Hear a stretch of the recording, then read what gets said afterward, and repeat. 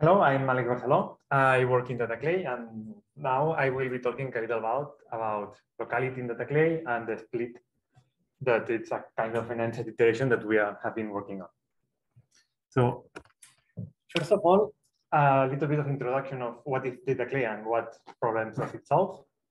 It's a distributed active object store. So the focus on this active is that it stores objects in their native form, object-oriented objects. And the active capability allows you to execute code where the data is. This allows a single data model to manage both the persistence of the model, of the data, and the execution of methods in that data. This exploits data locality because you are instead of moving data, you are executing the code where the data is. And technically, this is achieved by having the backends keep the object in memory, just as in the object. So for Python objects, the different backends that you have in dataclay have the object instantiated in memory as Python objects, and you execute right there with no data transformation. This shows a little bit of the HPC software stack, the one that we are also using in this project. Regarding the execution only, I'm focusing on execution, not on the whole workflow. So here at the programming model, we have PyComs in this case, and the PyComs has a storage API that certain softwares implement. dataclay is one of them, and that's what I'll be talking about. So what does the active methods mean from the point of view of the developer? When we talk about active methods, we are simply moving the function that you will have in your code here. For example, this is a partial histogram, just a bit of code that will have its task decorator and so on. You put that code in a class that has all the definitions that you need. In this case, you have the persistent block object that will be a dataclay object. You still have the task decorator, and there is an extra decorator that is the dataclay method decorator that annotates the fact that this object can be executed remotely in an active fashion. Just to discuss the performance improvements that we can see by using active, here we have the weak scaling of a histogram. In blue, the comms execution, and in orange, the execution combining comms and dataclay. Here, the code is the same. We have simply moved the code of the function into the object. So there are almost no data transfers. We can see how the performance in dataclay is almost flat because it's a weak scaling. It's what we expect. So we have always the same time of execution. And for comms without dataclay, we see a little bit of degradation. As always, in case of doubt, you can blame GPCS. The problem in this case is that because the dataset is increasing the size, the caches are not enough. So in a single node, this will be the real improvement of the active method, and not having to serialize data, not having to copy data from different memory spaces. And then when the dataset increases, then you will have to transfer between nodes. The data will not be in the cache. All the dataset does not fit in each cache. So you will have a performance degradation. So, okay. Seems good. Is always a solution? No. It depends. There are situations in which it is a real improvement, like we have seen. If your task is very memory intensive, such as the histogram that I showed, then yes, having data locality with our solution or with any mechanism that avoids you data transfers, it will yield benefits.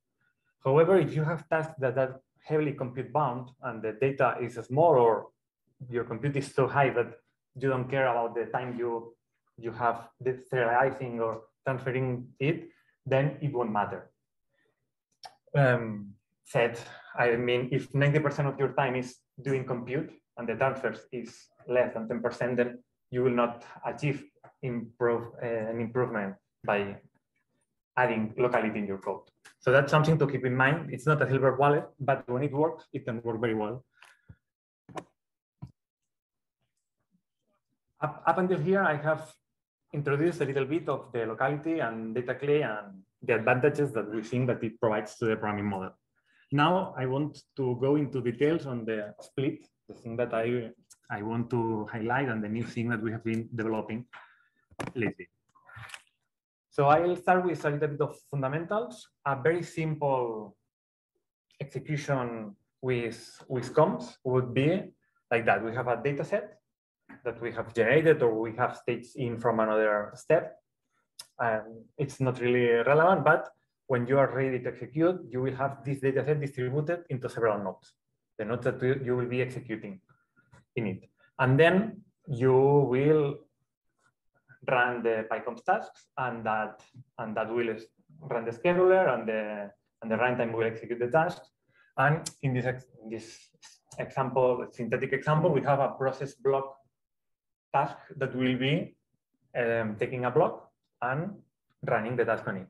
Of course, real applications can be more complex, but this is the main idea of having a data set that is distributed in blocks and running the application.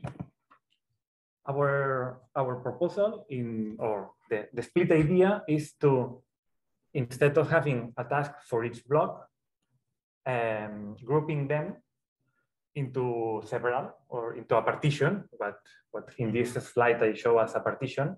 And the task, instead of having a single block, has a partition.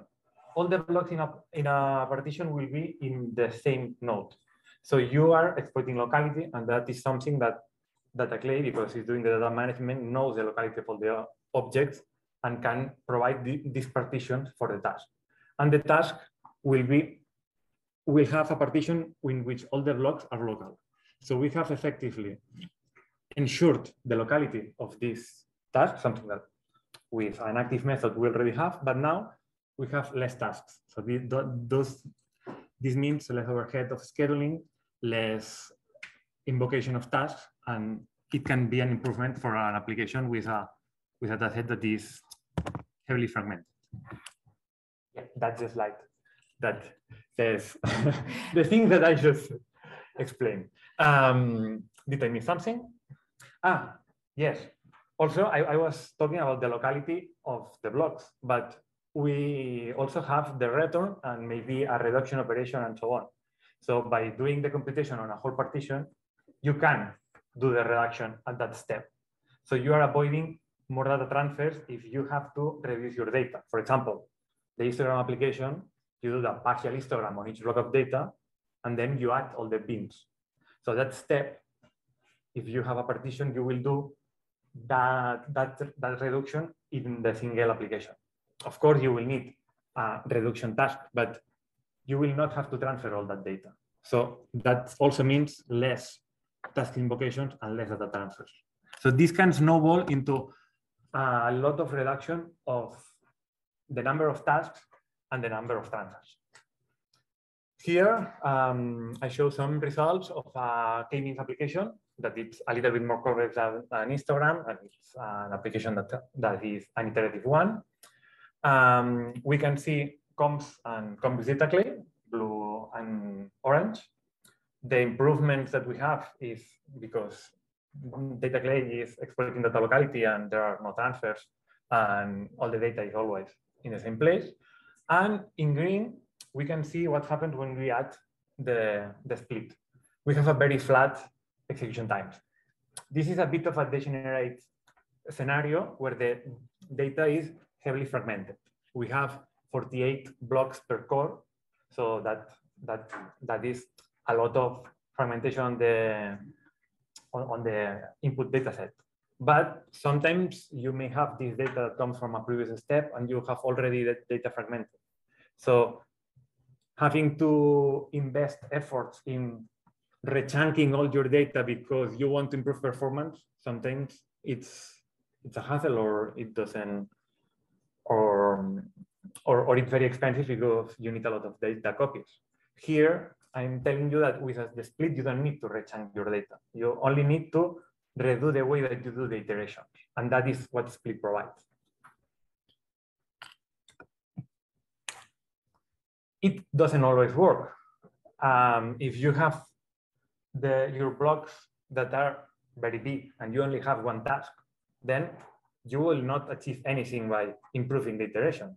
So this is the case that you are running dataclay with a split, but the data is already, you have already one task per block. There is no iteration, that it's already perfectly, the block is perfectly fixed so that you have no overhead, and you have the minimal tasks to exploit all the parallelism in your computing environment. Then, no surprises here. You have good performance with the active because you are not serializing data, but adding a split only adds overhead. So yeah, if you know that your block size is perfect, then you don't need to split.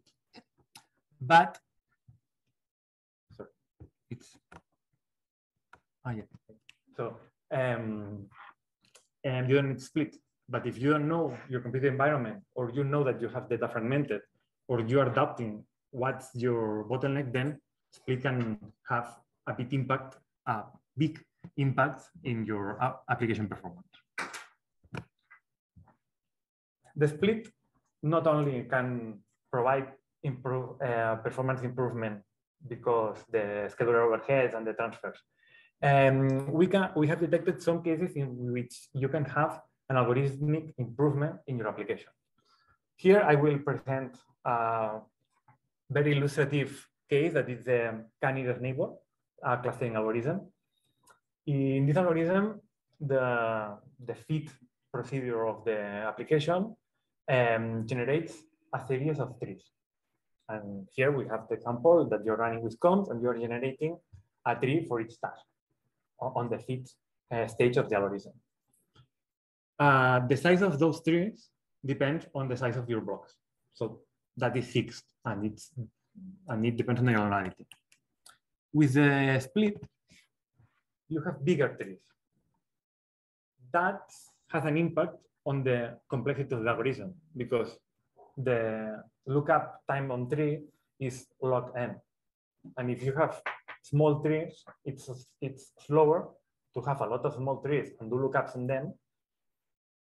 It's slower than having a big tree and doing lookup on a bigger tree.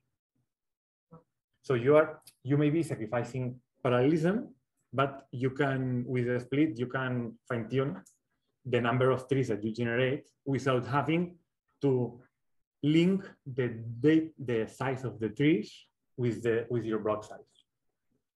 So that is something that is changing your intermediate data structures that has an impact on the complexity at the algorithmic level. And here, some results that we had with this approach on the split.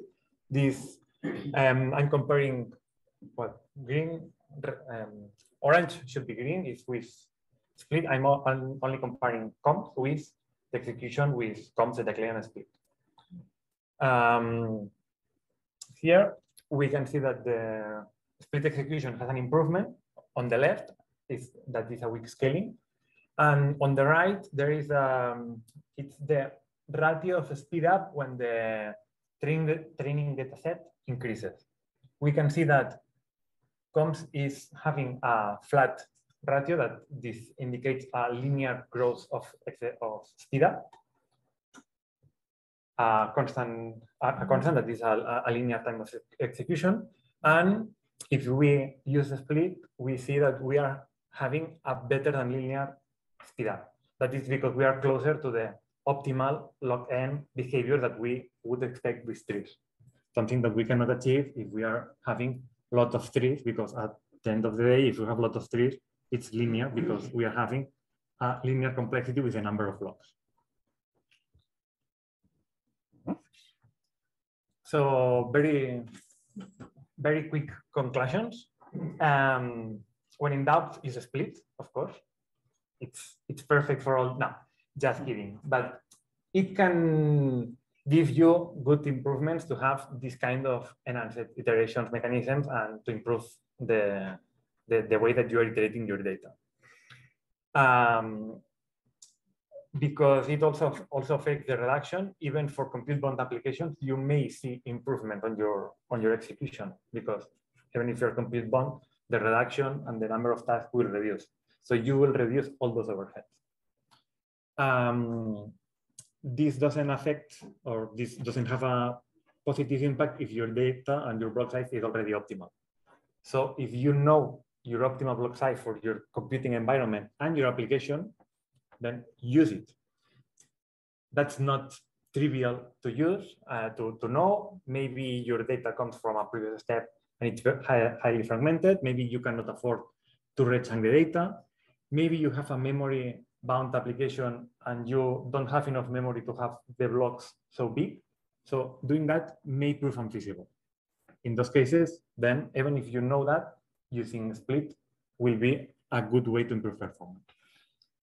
And the last application, the last example of the nearest neighbors show that using the split will change, or can allow you to change the intermediate data structures, and that change can bring you benefits. In this case, we see how we were getting a near log-n performance on an application with compared to a more naive approach that will be closer to the n complexity execution time. However, doing that requires a little bit of algorithm knowledge. You need to know how your application works and how the intermediate data structures work before doing that. So that's my presentation. If you have any questions, I'll be happy to answer. Do you have sample code? I think you didn't show any sample. No, I didn't. I have it in a backup slide. I don't know how to open it. We have this backup slides. Everything that you put in the Yeah, it's hidden, but I don't know how to show it. I can unhide it and show it, but just stop sharing because it's good. Pero lo que no sé es por qué no está. Yes. Sí, para de compartir. Aquí se puede. No, de compartir, perdón. No, la pantalla.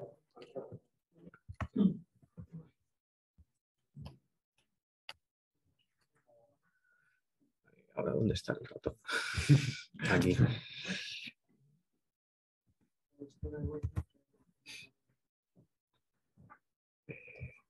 Esto.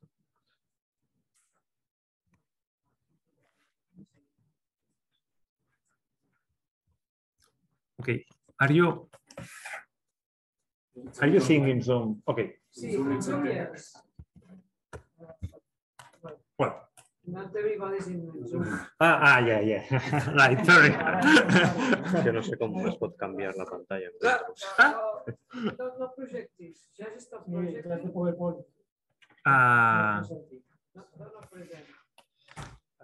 Pero es que no sé dónde está. It's a Windows thing. It's a PowerPoint thing. No, the problem is that we are projecting another screen. No.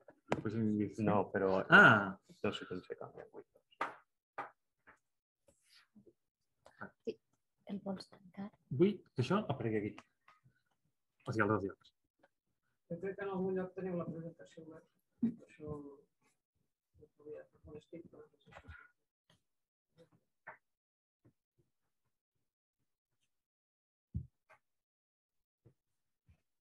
Es que están escritos. Sí, pero es que lo que volvemos es el proyecto. ¿Cómo se cambian las pantallas en Windows?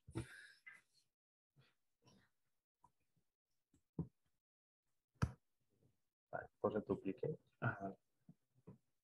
Així veuràs el mateix. Si no m'ho ensenyarem després. Sí. Igual només sóc jo. Creo que lo tengo. Okay. Yeah. I think that they're in Zoom and they're here. Okay. Yeah. The split code example. I had it in case somebody asked or I had time. Yeah, I knew that Rosa was going to ask. In the left upper side, we see the original code of an histogram. Well, just that we are iterating the blocks, running a partial histogram on each block, and then doing the reduction of all the blocks. On the lower side, we see the split version. There is an extra loop. I mean, there's a nesting because the split gives you partition, and the partition is a list of blocks. So you have to do this nested partition, but it's a trivial, well, it's a straightforward nested one. You run your inner loop, your outer loop, you run the split on your data set, that this gives you a list of partitions. And for each partition, you call a task. But it's, in this case, I call it complete partition. And each complete partition runs the histogram of each block there. So you are doing at the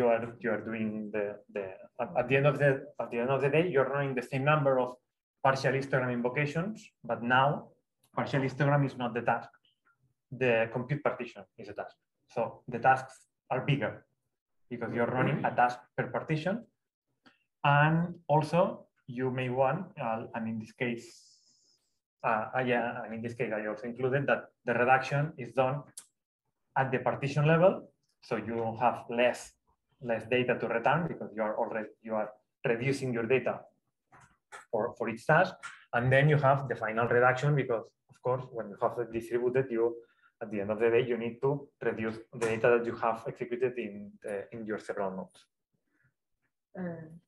And the experiment on the split version and the experiment on the original version is the same data structure.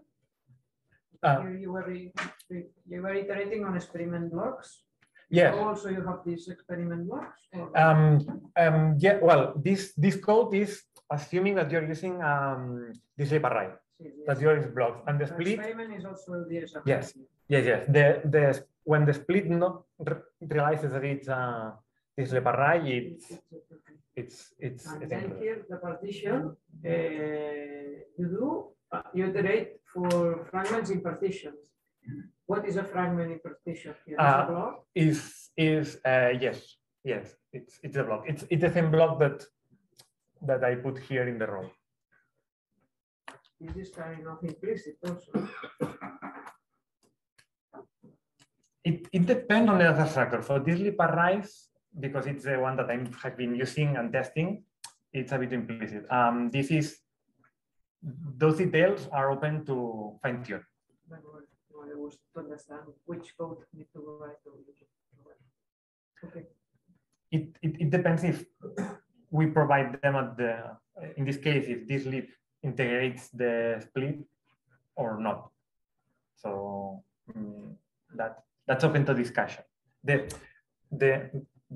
idea of the split, the generic thing that I want to illustrate here is the double nesting that it's required, and it's by design and how the partition works, and it's flexible enough.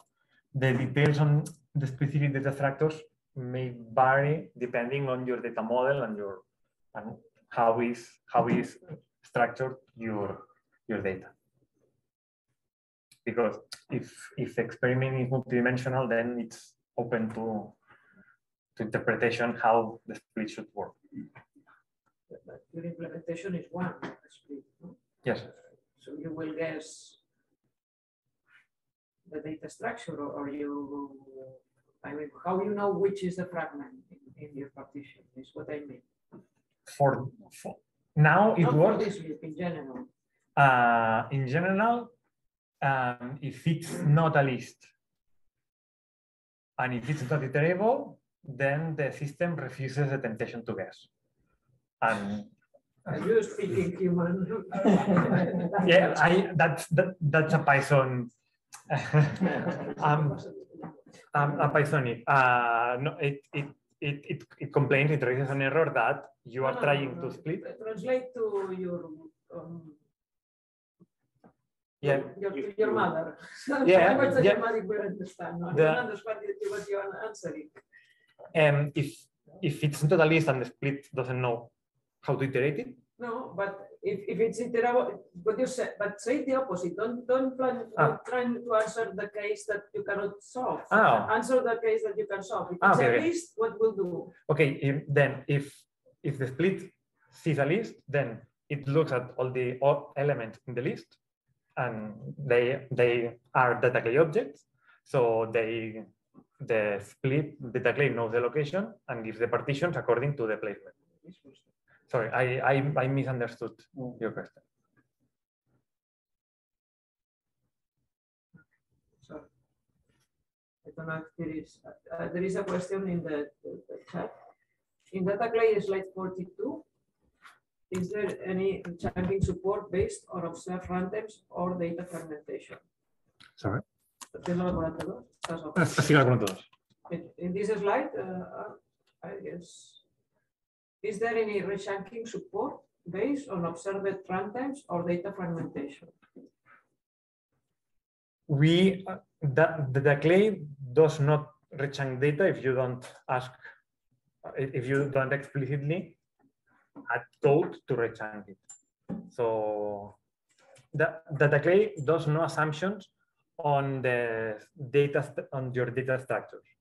So if you are using the dislib array, for example, that is a library that done with comms integration and so on, then dislib has rechunking support, right? Right? Okay, so you may use the rechunking features that the dislib, the data structures provide, but dataclay does no assumption. But what you are doing in the split is that you group the elements in blocks that are in the same node. Yes, you are not rechunking the whole structure of the. I don't know if this was what the. Okay. Here, in the example that in fundamentals 2, I was showing that the partition has various blocks, but it's not rechunking. It's the blocks are left as is, and the partition is a list of pointers, just to simplify. So data is not being moved at any point in this this explanation. The data was moved or was restructured and so on. We try to be local, and this means that a partition has all the blocks in that same node, and the pointers will be local. So the data will be in the same node. I hope this answered the question. I don't see more follow-up. Okay. Okay, thank you.